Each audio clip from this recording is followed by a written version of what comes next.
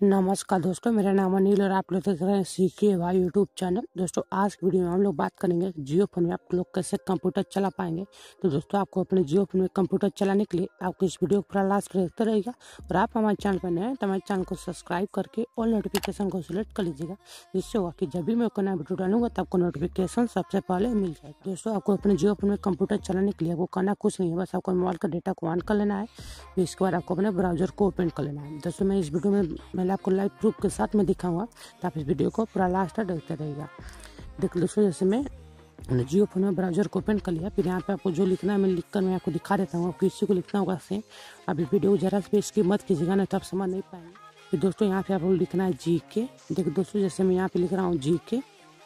दोस्तों आप इस वीडियो को जरा से भी इसकी मत कीजिएगा, नहीं तो आप समझ नहीं पाएंगे। फिर जी के लिखकर यहाँ से स्पेस देना है, फिर यहाँ से आपको प्रैंक लिख देना है। देखो दोस्तों, जैसे कि मैं यहाँ पे लिखकर मैं आपको दिखा देता हूँ। तो दोस्तों मैं जल्दी से लिखकर मैं आपको दिखा देता हूँ। अब इस वीडियो को पूरा लास्ट तक देखते रहिएगा।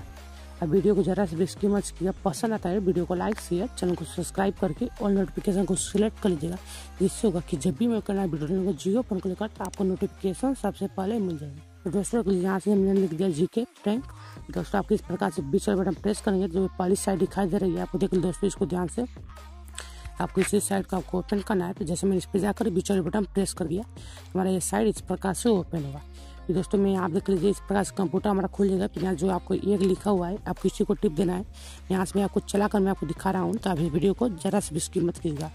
दोस्तों आप हमारे चैनल पर नए हैं तो हमारे चैनल को जरूर सब्सक्राइब कर लीजिए। फिर दोस्तों मैं यहाँ से इस साइड को मैं यहाँ से क्लोज कर देता हूँ। फिर दोस्तों देख लीजिए, यहाँ से हमारे फ़ोन में इस प्रकार से कंप्यूटर का जो ब्राउजर है ओपन है। दोस्तों मैं यहाँ से मैं आपको दिखा देता हूँ कुछ भी सर्च कर।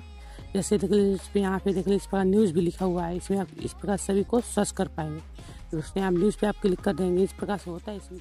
तो दोस्तों जैसे मैंने इसको कट किया, इस प्रकार देख लीजिए यहाँ पे कोडिंग भी दिखाई दे रहा है, तो मैं इस कोडिंग को भी यहाँ से क्लोज कर देता हूँ। देख दोस्तों मैंने सभी को क्लोज कर दिया इस प्रकार से हमारे फ़ोन में।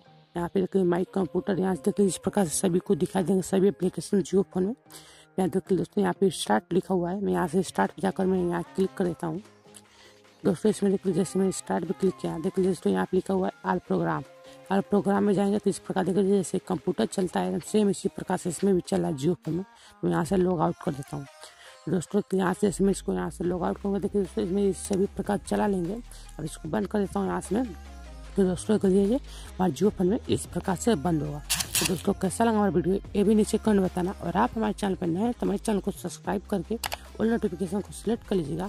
तो आप मुझे कमेंट में जरूर बताना आपको भी किस टॉपिक पे वीडियो देखना पसंद है, उस टॉपिक पे मैं जल्द से जल्द मैं वीडियो बनाकर मैं आपको दे दूंगा। तो दोस्तों कैसा लगा हमारा वीडियो ये भी नीचे कमेंट बताना। तो दोस्तों आज का हमारा ये वीडियो देखने के लिए आपका बहुत बहुत धन्यवाद।